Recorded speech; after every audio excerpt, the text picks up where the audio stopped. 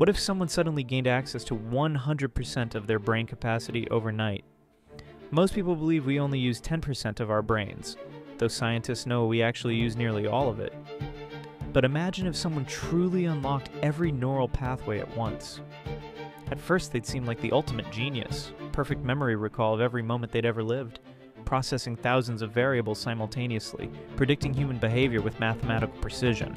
They could anticipate stock market crashes, election outcomes, even what you'd say next. But then governments would notice.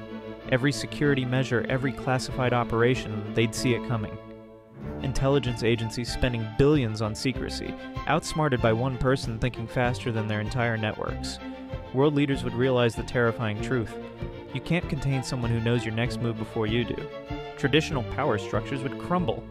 Military strategies, economic policies, diplomatic secrets, all useless.